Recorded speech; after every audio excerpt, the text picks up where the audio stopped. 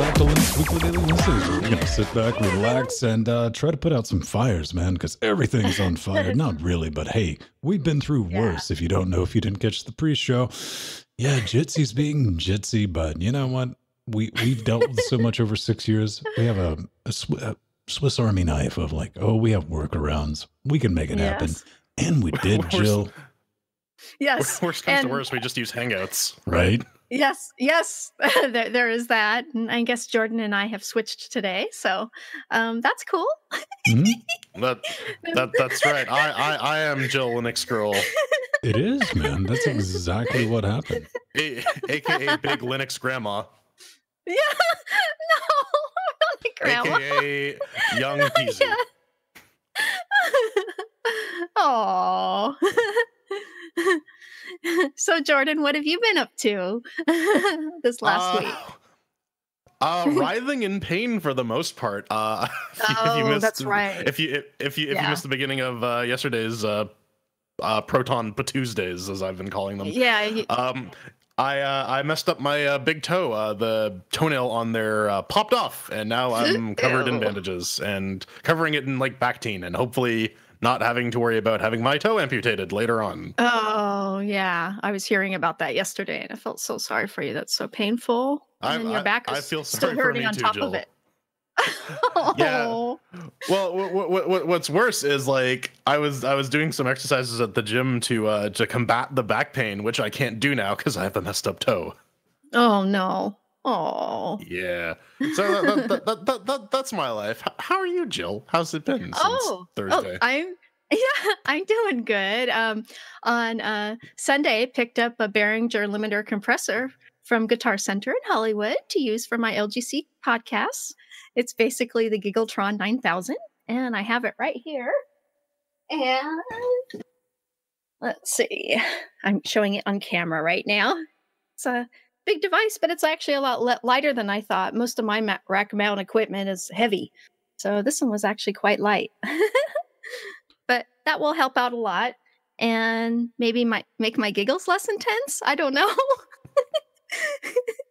Nothing wrong with a limiter and compressor. It's like a band-aid for self-control. Hey, over here, I've been playing around with a Fire HD10 because that showed up, and I needed a butter robot to switch this nonsense. And it's all right. It's not bad for a $99 tablet, but stay tuned for a guide on rooting and putting this thing into submission, which I don't quite have it there yet. It threw a curveball at me. Right before the show, yeah, just like, you know, that fire launcher that you got in it and disabled? I'm like, yeah, it's back. I'm like, okay, so I'm going to have fun digging through that nonsense, but let's get right into it this week. Yes. With 1804 versus a 2018 XPS. Jill, that's a laptop from Dell. Yeah. Oh, Dude. This is, yeah. That was good. This is wonderful. It is so wonderful to see that the new XPS 13 with Ubuntu 18.04 is getting even better reviews than even the older 16.04 models that are so well loved. This article gives a raving review over the XPS 13, and as the writer says, Dell's Project Sputnik has not just achieved creating a model developer edition Linux laptop, but an awesome Linux laptop for everyone that we can all be proud of. So I was really, really impressed with all the specs and the quality of this laptop. It's really, really cool, and it's really going to help the adoption of Linux. I mean, this is more for, I would say this sort of thing is either targeted at like the Linux curious, because I would say most people, when they get a new laptop or a new computer, I know I personally remove the old drive, pop in a new one, and then just do a clean install. But I mean, like, yeah, if you want out of the box support and you don't want to pay the System 76 tax, but you do want to pay the Dell tax, you can get this. It has some decent specs, ranging from 4 to 16 gigs of RAM. The best spec one, and that comes in at about $1,600, has a 2 terabyte NVMe SSD, which is really nice. I had to go aftermarket for the one on my Lenovo. The big thing here, though, is that it doesn't have like a traditional USB port. And as I'm looking across, here we are. something. Yeah. Wait, I can't show you this because I don't have the camera. Never mind. Oh, forget about that. Just plain Jane non Type C USB port. It does not have one of those. I literally was just like, crap. Where is one on my desk? I can show you this. No, I can't. Yes. Aww. It's missing that USB port. Yeah, and it doesn't have onboard Ethernet, which a lot of laptops don't these days. So you have to use a USB to Ethernet adapter. A little pain in the butt, but well, speaking of the Ethernet adapters, man, no Type A's on this. This is 100% USB Type C, all the thing. And I like how the article writer, he kind of rolls right out of the gate. It says Ubuntu 18.04, which is perhaps the best mainstream version of Linux ever released. Yay. Isn't that right, Internet? That's right. Yes, guaranteed. that's right. There's no argument about that whatsoever anywhere. Good luck. I'm sorry, they misspelled Arch Linux. Oh man, no man, it's Gentoo. Fedora. He does mention that it's available in your standard 1080p joint or UHD. And he says UHD, it looks pretty good, and he keeps calling it 4K, which I've given up on this battle, but it says UHD is definitely more power hungry of an option. Plus it's going to run you about $200 more. Does make a mention with the USB-C being everywhere, but it does come with a dongle if you want to plug in Ethernet or anything like that. And for the most part, everything seems to work out of the box. And, for 1680 and 16 gigs of RAM, that's not a bad deal, right? No, go on. Oh, no, that's perfect. Again, that's mainstream prices. So that's perfect. Yeah, I was gonna say, as someone who recently purchased a Lenovo ThinkPad, mind you, I'm paying for the business. I'm paying the business line tax, right? But even then, like for at that price point, it has better specs than the T485. So it's definitely an attractive buying option if you're looking for a Linux laptop, for sure. Also, the form factor is really nice and thin. I know a couple people who have last year's model of it, and it's actually like a really well constructed laptop. I really like it. The webcam positioning is a little weird, but we got to mention that it has nose cam. If you're unfamiliar, it's down there and it shoots straight up your nose. No, it's worse because I used to work with a guy who would conference in on that webcam, and what you get is and he had like these really weird like spider leg fingers, and they were taking up like half the frame, and so like while he's typing, I'm just like, oh god, this is like some Lost in Space type stuff, man. That would be one of my. I couldn't handle it, man. I would definitely have in my go bag like little figurines. I'd be putting on a show down in front of the camera. Yeah. So. No, sir, I didn't see you playing with your dolls again, sir. Oh, that's the thing. Hey, check it out, Jill. We got a new version of KDN Live 8.12. Yes. It's out. Got a little bit of news. Yeah, KDN Live 18.12 has been released with many bug fixes and some news on the upcoming 1904 release. Yay! So I was really, really happy because they fixed a crash on the image sequence importer. This is extremely important as this form of import is industry standard. And I actually often use image sequences import of PNGs and Targas for higher quality instead of video file formats. And in fact, that's what I've used for doing a lot of commercials and movie trailers and whatnot. So it's very, very important that works. So that was really cool. And I'm also looking forward to the 1904 release, which will include the ability to use parallel processing for render speed improvements. All awesome. Just completely wonderful.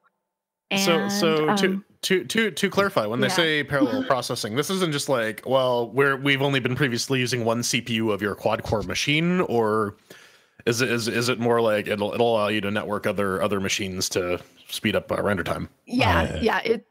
It's for render farming, because I was reading an article before about that, how they're going to finally get around to putting that in the code, render farm rendering.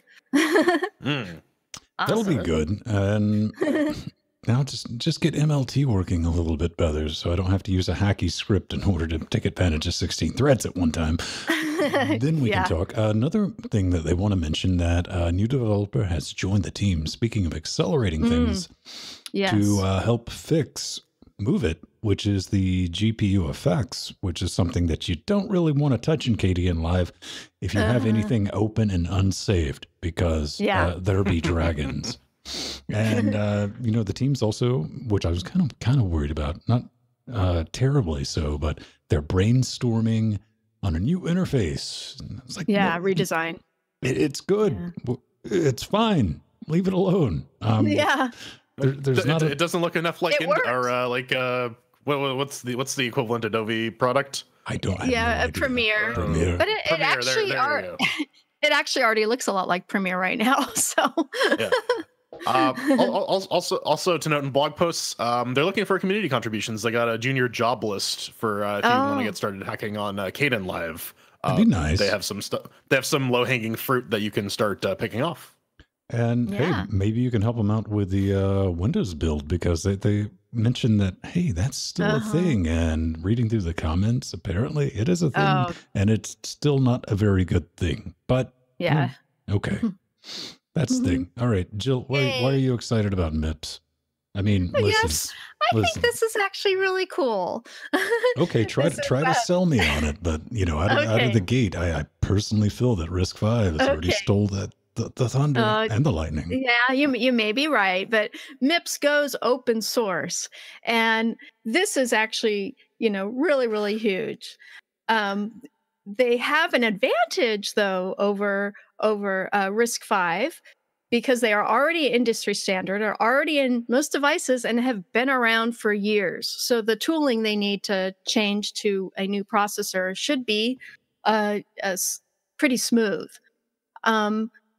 And it's really just nice to have a competitive open source system on chip alternative to RISC-V. So that's really cool. And I was actually really amazed by this, because this is, you know, just a few years ago, something like this would have never happened. So the fact that we have another SoC going open source is really, really great for the industry. And it puts a lot of good competition out there, and it'll maybe make even RISC-V even better. So there we go. I completely agree with you on that. I mean, everything needs competition, and the more the merrier, 100%. When it comes to MIPS, you know, I think Jordan even brought it up earlier. Your first thought is N64, because that was a great system, you know, with a lot of help from SGI, which that was the last time we really saw MIPS in the wild outside of routers. Thanks, Broadcom, because that's basically where you would see MIPS. Switches.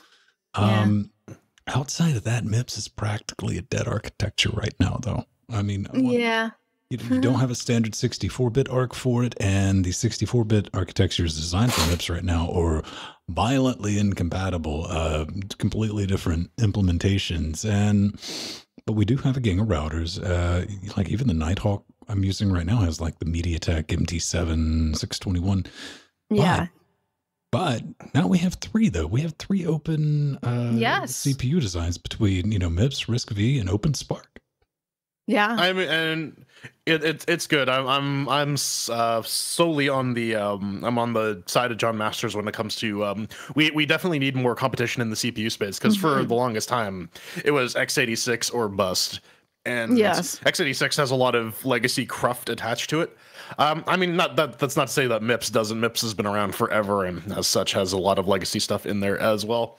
At the very least, no one really adopts this. This will be this will drastically improve like custom ROMs for routers, because you know there are still a lot of MIPS CPUs in routers.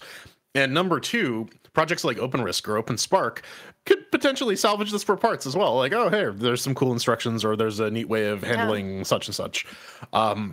So getting that information out in the wild so that people can use it is definitely a boon. But it really does, Ven, I gotta agree with you. It really does feel like, RISC-V is getting some traction. We have a low power RISC CPU too that you can use, right? Yeah. Well, I forget the name of the company that now owns the IP behind MIPS, but yeah, they kind of came out. I think Wave. I think it is. Yeah, Wave. Yeah. And they said, hey, you can use MIPS now. It's completely open after you sign this contract that has some dodgy stuff in it, but we don't really bring that up. I think a lot of the hype we see behind RISC-V is it's a ground up implementation. It doesn't have any of the legacy stuff, and it is still missing a gang of features.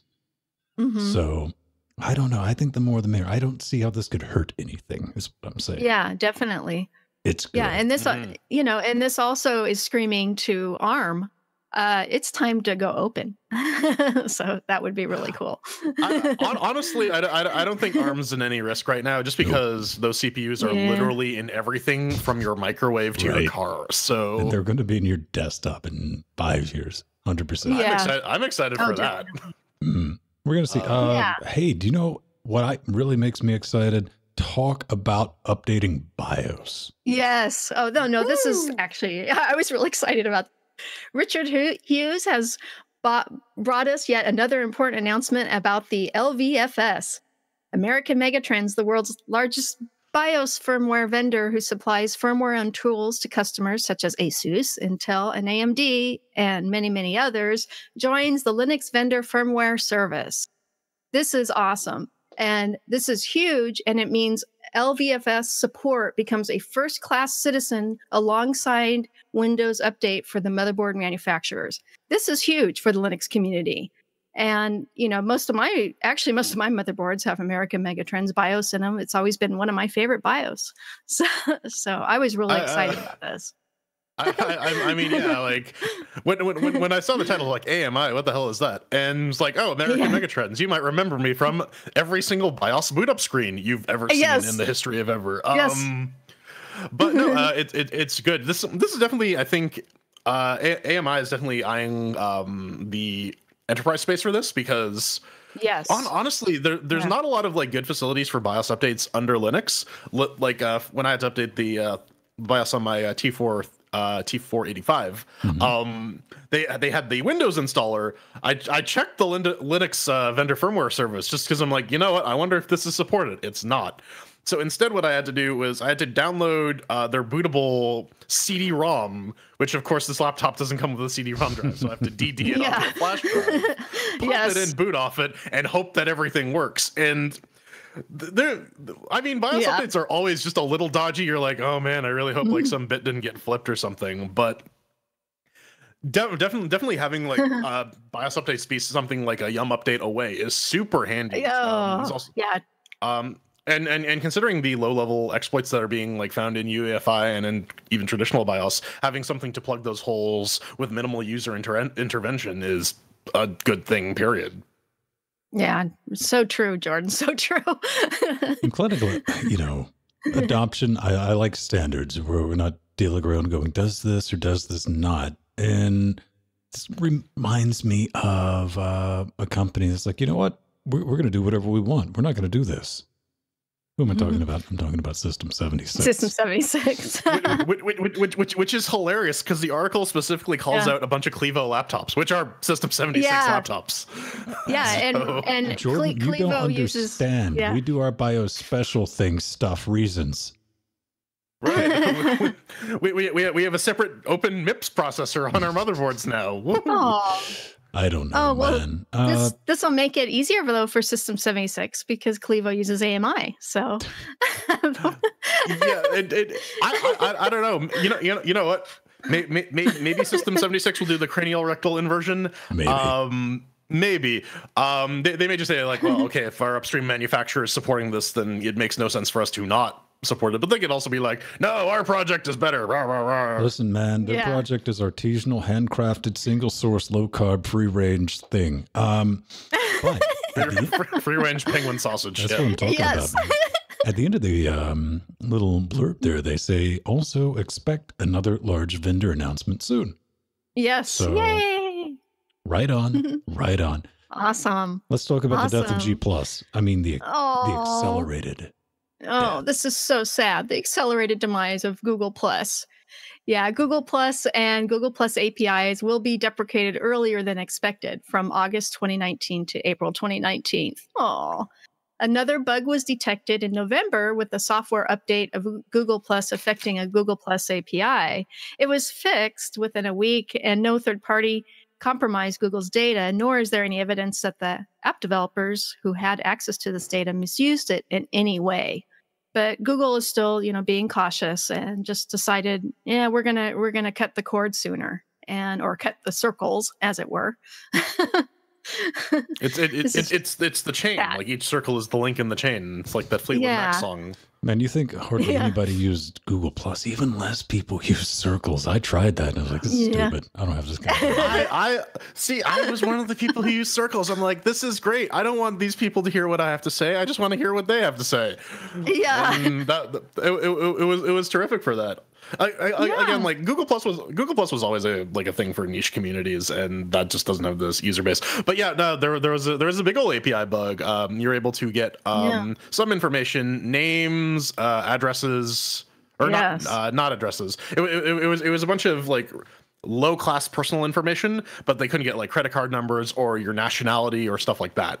Yeah, it basically could steal your baby. But I'm kind of sad, simply because there were a gang, and I have to say were at this point, a gang of small but very active communities on G+.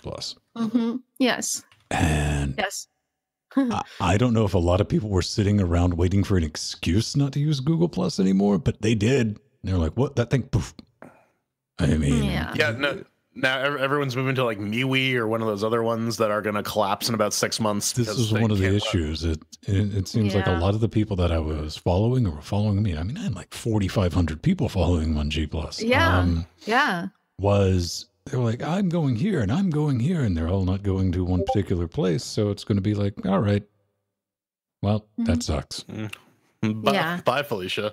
Oh, I'm kind of at the end of the day, man. I mean, I'm genuinely surprised. G+ lasted as long as it did. I thought Google was going to nerf it.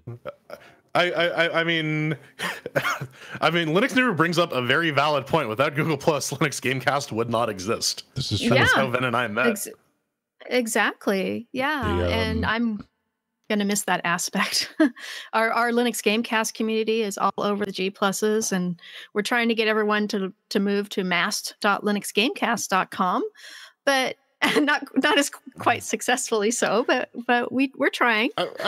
I mean, Discord seems to be the place to go. It has a bit of a pay to play element, but exactly. Or IRC. Well, yes, or IRC. Back to IRC, as we all love. That's definitely a thing. Oh man, I mean, talk about stripping things from parts, man. They're going to be killing Hangouts too.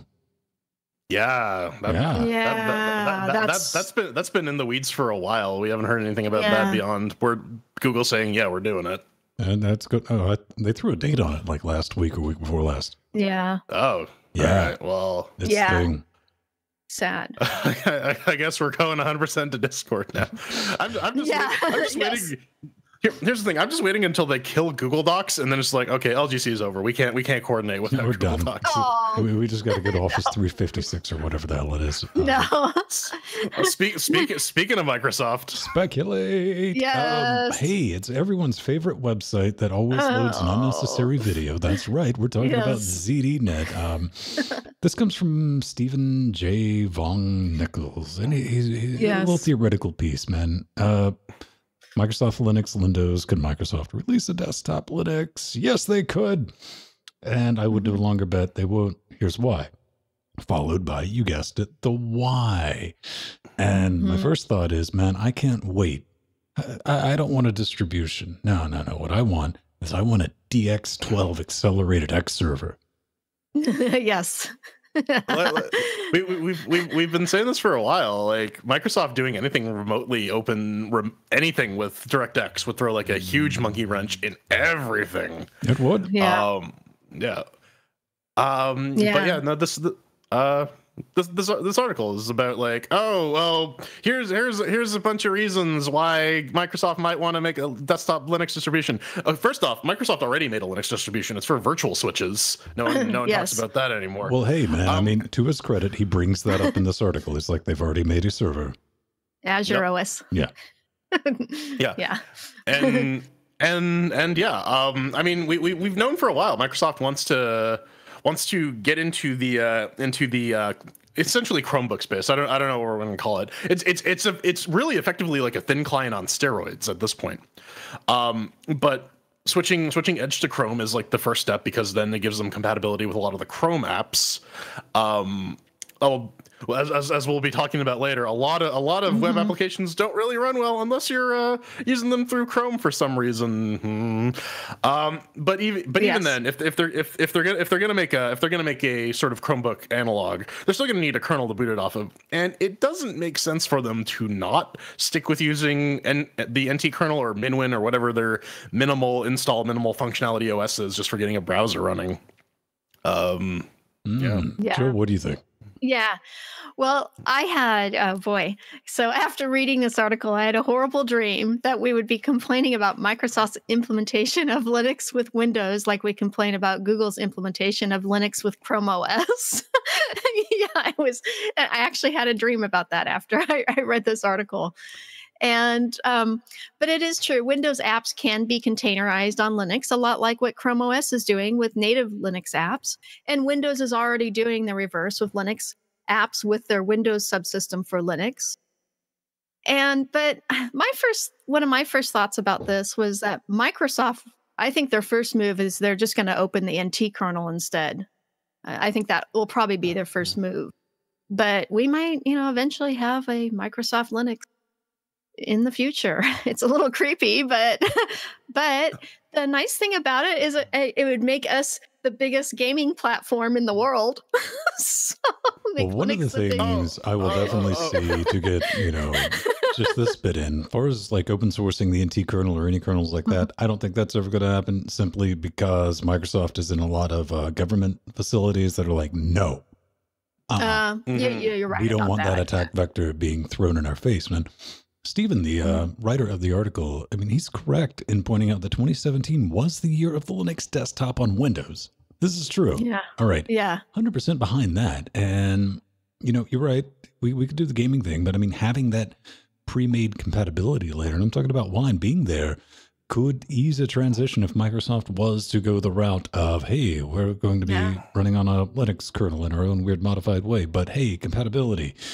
However, I really do believe that all of this is just straight up wishful thinking, because I think any serious development going on right now at Redmond is to do what they say they're trying to do, or in the process of, is turn Windows into a service.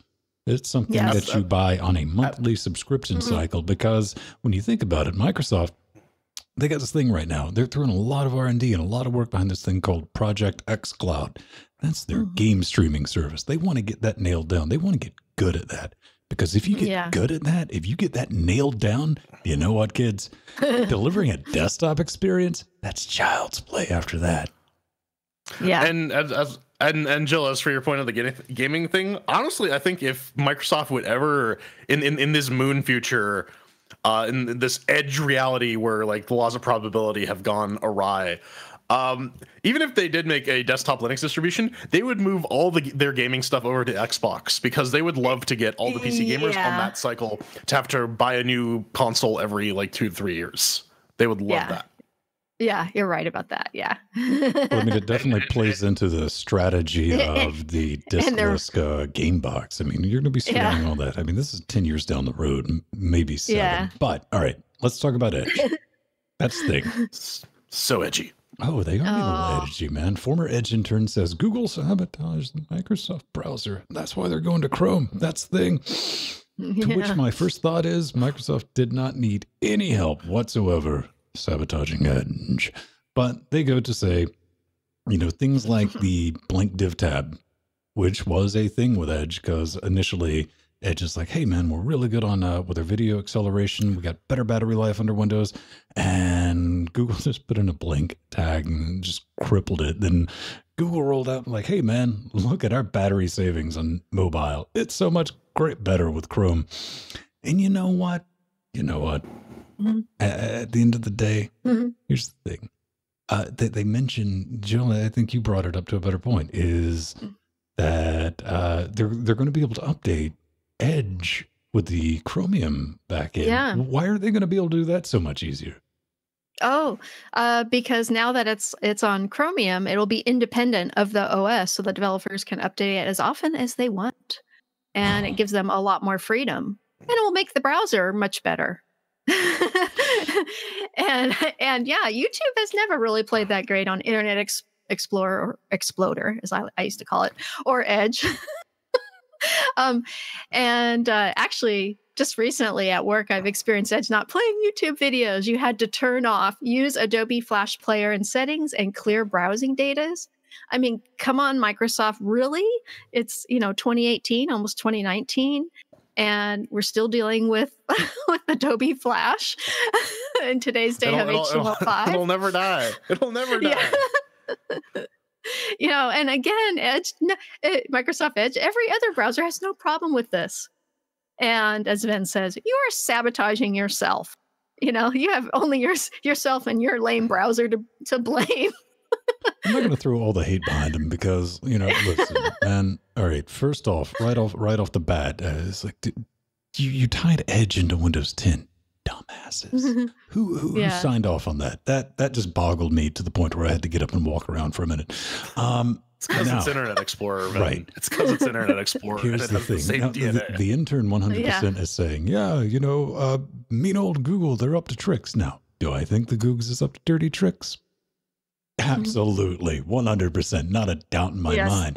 However. Right now, Google has the market dominance that Microsoft held and abused in the 90s. So I had to, they're going to abuse that power. They are. They have, and they will, and they do it, and it's often.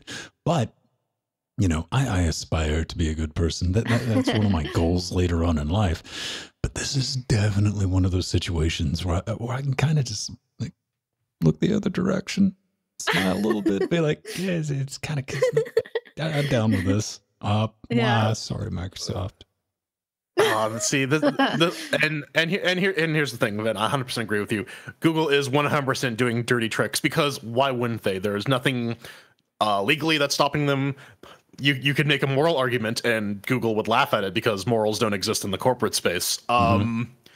And this is ultimately symptomatic of what I've been talking about for years, where everything has sort of recentered around Chromium, and Chromium will now become the Internet Explorer 6 of our time, or of this current time, and. Yeah, and 100%. I think what Google's doing is ultimately not healthy for the internet as a whole. It's good. It's good for their market share. It's good for their shareholders. It's good for the technologists who work there. But overall, for the health of computer science and the internet as a whole, this is honestly a terrible thing. But I mean, what are we gonna do? I advocately support, or I loudly support for Mozilla because I think what they're doing is admirable. And honestly, this was bound to happen at some point, anyways. Microsoft eventually saying, "Well, we got to go back to our old roots of embrace, extend, extinguish." They switched over to Chromium to implement a couple specific features that Chromium was not going to upstream, anyways. So we'll see what that ultimately materializes as in the future. I don't know. Let me ask you a question, Jordan. Sure. Do you think this is an issue of them going through the embrace, extend, but they no longer have the power to extinguish? And it's I don't think you thought your clever plan all the way through now, Microsoft. Now you're stuck with it. I would agree with that, but at some point, with Azure, with them contributing to the Linux kernel, this is more. We've seen our defeat on the horizon. We're going to try and assimilate ourselves so that someday in the far distant future, we won't be the cartoon Captain Planet villains that everyone painted us as back then. Really, what I would say is we have some deep-seated, ingrained, and one argue rightfully so, hatred towards Microsoft, and I get that. That's the thing, to the point of if Sriracha Novella was walking on water, all Linux outlets would report, Novella can't swim. I mean, here's the thing. I walked on water the other day. It was just frozen. Hey, frozen water is the best water. Beautiful people. If you like what we do, you want to kick us a few quid, that's the thing. We got a support thing. It's the holidays. Make our dreams come true. You can be our own Santa Claus. Santa Claus isn't real. You better run. Buy some merch. Hanukkah Harry is. He broke into my house once. That is kind of brilliant. Hey, we got patrons. We got Amazon affiliate links if you're doing that last minute Christmas shopping. We got a wish list, which I think is down to like 2 hard choices. We got the humbles. You're going to buy games, give them as gifts. We get a little cut of that. PayPal and the Bitcoins. But we got some people we need to thank this week. Yeah. Jill. Yeah. Aldius is our newest executive producer. Yay. He's been a producer and now he bumped it up to executive producer. And he was so kind in spinning up a Counter-Strike Go Battle Royale server for us here at LGC. We've been using that a lot. And that's been a lot of fun. So thank you so much, love Aldius. to Alan as well. Alan's been helping. Yes. Trying to Definitely. Mr. Alert. Zone server running. Yes. Danger zone. Yeah. Aldius and Mr. Alert have been making it happen. So that's really awesome. And we also have Mike G to thank. He sent us a new Vixia camcorder of business, of which we're going to get a lot of use of in studio. Hey, Jordan, it's doing the same thing. If I hold it at the camera, you can't see it. There it is. Sorry. There it is. That's we got ideas and plans for this. And yes. Hold the box at the camcorder that it came out of. I love that. That's good. Yeah. That's kind of brilliant. I also want to thank Arthurian, man. That's kind of showed up out of nowhere, and I got to go 1 doing terabyte. that. Don't worry, we're working on this. We have a 1 terabyte SSD, and really, I just wanted the box to prop something. I'm kidding, man. This is going to help us out quite a bit because we're going to be able to start recording, hopefully, in theory. So this is never going to work out right. To record the entirety of shows and have a high quality version of that to go up on YouTube instead of just what we can send out with a live stream. So, I guess this would combo with the 2060 to get like the high quality capture. Yeah. 2080, you mean? No. Yeah. I can't afford a 2080, dude. It's going to be bad enough buying the 2070. But yeah, this is all part of our master plan to be pretty and awesome and fancy. But thanks everyone for getting the merch. I know if you bought some shirts, send me some pictures, man. I'll put your picture on the internet and your cups. Yeah. If you would like to model for Linux Gamecast, right? Please come back to my trailer. Yeah.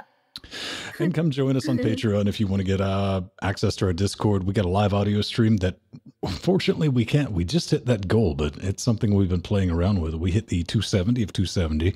So if we stick with that at the end of the month, we're going to get the video and live audio for this show. That's going to be neat. But come hang out in our Discord. Come say hi. Get early access. We get a couple of little things we'd like to give back to you for supporting us. It's our way of saying thanks. And... what we have up next is just a quick plug for ourselves. Looking at album cover art. This is a thing, man. We're on the Spotify's. I don't know, man. Apparently, Spotify has lowered their standards to the point to where we're on it. So I have a link somewhere for LWDW. I don't know. Do we have the entire back catalog up on Spotify? Well, unfortunately, it's just an RSS link. So yeah, if we go down, I really don't think that we'll end up. There we go. Using Spotify as free cloud backups. No, well, they don't offer any backup. This uses our bandwidth, but there we are. This is so awesome, Ben. I was so happy you set that up. And that went through. Okay, so Arthurian sent something else, not the SSD. Okay, I got to find out who sent us the SSD. Okay. He sent us a capture device, apparently. All right, neat. Okay, we got a lot of stuff coming in. Okay, my bad. Awesome. No. What should actually order the capture device and then they shipped you the SSD just as like some something mess up? I don't know, man. My bad. Arthurian, you should have owned it, but like, and I sent you an SSD too. I'm awesome. Y'all should love me. Thank you. I will find out who sent us the Evo then, because I this was my bad I just grabbed this because I ran over and picked everything up yesterday, and I just, when we sit down to do it, pulled it out. I apologize, but I'll get to you next week. Remind me, because I'll forget. Cool. All right. Yeah. Now, ladies and gentlemen, I give you a slice of pie. Yay! Slice of floof. This is Project Floof. This is so cute. Everything else is getting data logged to the internet, so why not hamsters too? No. No. Science has gone too far, Jill. You get the creepy Hamtaro silhouette there. I don't know. Yeah. Oh. Well, this lady was very ingenious and wanted to see how far her hamster spins in its wheel. And apparently hamsters can run very, very far. And I can't remember exactly what the article said, but how she achieved this was with a pie. Was actually she bought some magnetic door sensors, like the kind used in alarm systems, to use to detect each time the wheel makes a complete rotation. And the sensor is hooked up to the GPIO pins on a Raspberry Pi, where it's read by a Python script. And after that, on the Raspberry Pi, using the MQTT Internet of Things software, the data is then uploaded every minute to a ThingSpeak channel that graphs the data for easy readability. So it's such a well done project. And she even built a little cute hamster wooden box for the Raspberry Pi and all the fiddly bits, so it would look cute next to the You got to have the brakes on those technical terms, man. Fiddly bits. How's the average person supposed to be able to keep track of that? That's science, man. Check it out. I kind of dig it, man. I mean, it's a bit messy looking, and you know, she's like, "Yo, unfortunately, I got stuck a little bit, so it wasn't terribly accurate." But you don't do projects like this out of need. Nay, you do them as a testament to mankind's arrogance, and I love the fact that you can just go out and do stuff like this. It makes me genuinely happy. I love seeing something of like, that's overkill, and I wholly approve. Yeah. I mean, it's a testament to what sort of wacky crap people get up to when they have access to an open hardware platform, right? Right. Yes. Is your gerbil too fat? I mean, we got something for you, man. But like every time I see something like this is the point of the Raspberry Pi project. This is to put easily accessible hardware that people can program and create in people's hands so that they can go enrich their lives with hamster step counters and creepy jack-in-the-boxes that like throw knives at you every time you walk into a room or Aww. Hey Jill, do you think Foofball is cute? Yes, I do. I like Harold the hamster. That's its name, is Harold. I had a hamster for 5 years growing up. It lived longer than most. In fact, it almost beat the Guinness Book of World Record. It lived so long. I thought you were going to say it lived longer than me because I'm a ghost. Well, I'm glad everyone thinks Foofball's cute because it died. Oh. LGC cares. LGC cares. It looks delicious when it was still alive. It's like, hey, maybe you have a delicious hamster or a pie project made of living hamsters. I don't know, man. Something with a hamster in it. If you do, or like a Pickle Rick suit made out of hamsters. Pickle hamster, man. And a Raspberry Pi. Tell us about it on our contact page. We got a thing, man. You don't even have to prove you're smarter than a bot. We got that Captcha V3 sauce up in this, and select the right thing. I mean, you can throw us a comment on YouTube or something like that. This is a good way, guaranteed, to get a hold to us and tell us what we're doing wrong, or like really wrong, or just like, stop doing this. I'm terrified. And stop. He's already dead. It's good because that means all of us are going to see it and we'll be able to get back to you no matter what it is. And Mike threw us a little comment, Jill. What's this about? Yeah. So Boogaloo, it's titled. Great show, says Mike. Teespring says my LGC shirt is on the way! ! Bonus points for incorporating electric Boogaloo into the patter. Mike G. And yes, thank you, Mike G. We saw your picture in Discord chat of you wearing the one chair shirt. Awesome! Yay! So he was one of the first after me to get his merch. Jordan, I told you 6 years ago when we first started this, we'd be able to like get people to buy T-shirts with chairs on. Jordan's like, no way. I still advocate for a Hell Elks T-shirt. Yes. But I mean, I think we can all agree that Breaking 2 is far superior to the original Breaking, which, neither of which none of you have watched. So moving on. That's the thing. I'm next. Chibs. Oh man, it's like disembodied voice. Aww. Okay, Vin. I realize you like to show all the goodies people have help with. Hang on. Goodies? Mm-hmm. Goodies. Yeah. Okay. People. Look at all the goodies. Yeah. So many goodies. Talking head show. Yet your camera spot has been an ever shrinking forehead. Well, that'd be nice. I have a massive forehead. And a growing mass of blackness made of equipment and pop filter. For many months now. Lately, Nick's left breast. I mean, more screen time than your face.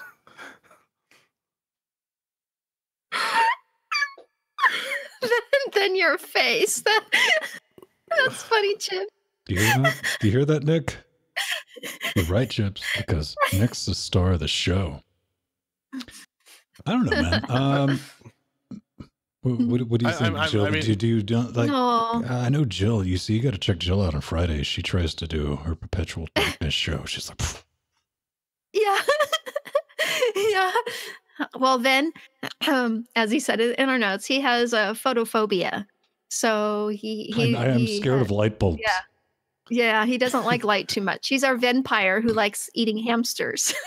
No, I'll throw it to you 100% that what we got to throw down is that's like legitimately a thing. Simply because, I mean, if you're looking for the IDC diagnostic code, that's 853-143. If you're curious, it's not a self-diagnosis. This is something growing up that my mom was it was a thing that she had to deal with. So God damn it. You're telling me you're not Saul's brother? That makes no sense. From Better Call Saul? He has the fear of electricity and whatnot? Power? Yes. I'm not afraid of power, dude. You should be. All right. You should be. Anyway, what we're working with is fighting against light. And hey, man, we might be able to hook that new camera up eventually and get something a little more pretty. But you notice how I don't bust anybody's balls for video? It's because we're an audio podcast. So yes, says the floating picture. No. See, look at Jordan. you know when your parents say you shouldn't keep making a face like that because it'll get stuck. That's what happened. We'll have fun with it. But thanks, James. You know we love you. All right. Yes. We got to bounce out of here. And wait, do I have enough audio channels left? I'm in a really weird configuration right now. Yes, so you are. Let's see if we can pull this off. Okay. Maybe it'll work. See, Jordan's picture is taunting me. Why is it taunting you? Oh, because bye-bye. We'll see you next week. He's my friend. I love Jordan.